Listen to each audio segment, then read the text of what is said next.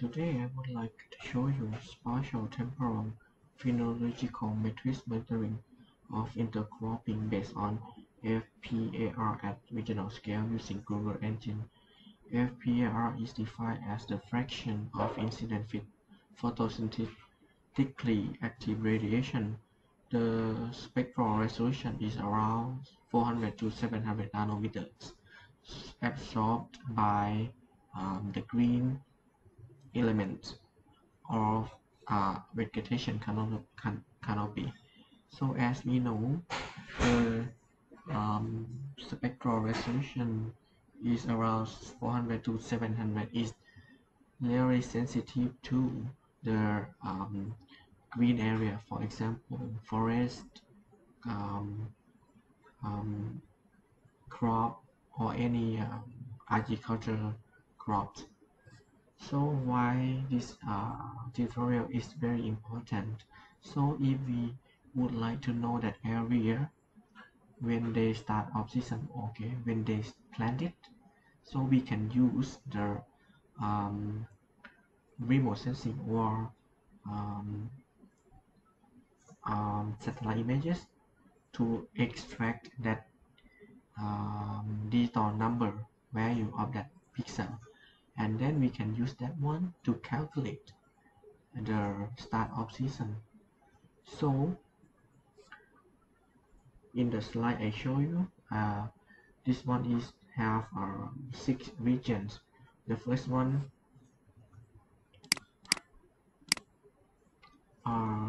in the north. Second, R stand for region. R1 is regional 1, R2 regional 2 until R6 regional 6.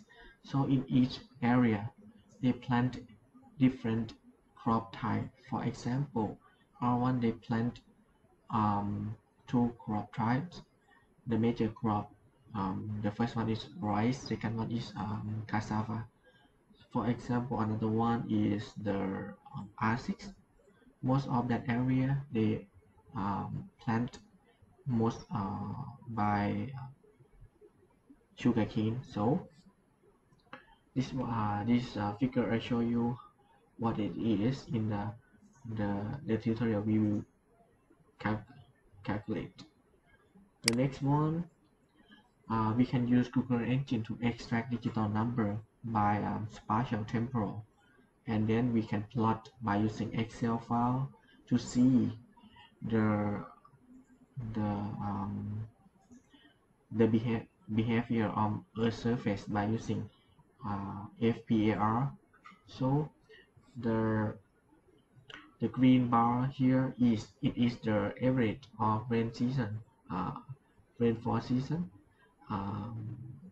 start from the first until the end of that year. So you can see that the start of season is around day of year is around 200. So it means that the farmer can plant the crop in the rainy season. If you see the graph, the next one is I separate the FPR value, so to extract the which region start of season.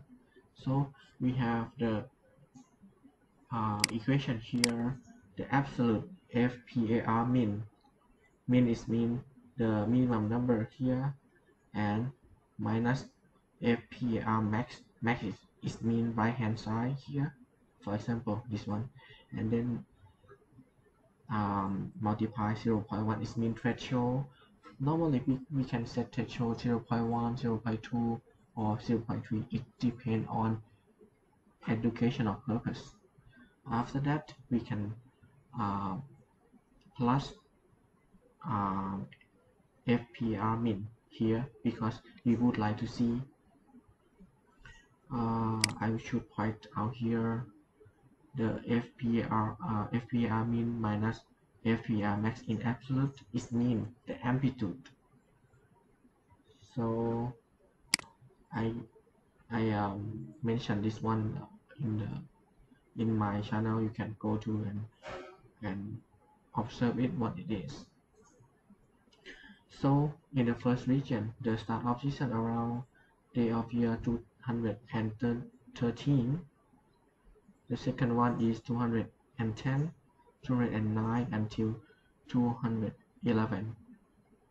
So this one the start of season. But if you would like to calculate peak of season or ending of season, you can use another equation, but it is not difficult. So shall we move to the GE code here? Okay, the first one I have the secret region. Now we can click one first. Okay, one. So in this GE code is I use the smoothing and original value. So the smooth curve I use whisker function. Okay, I would not say in detail in this code, but if you would like to have it, you can email me, so I will give you all the code here. So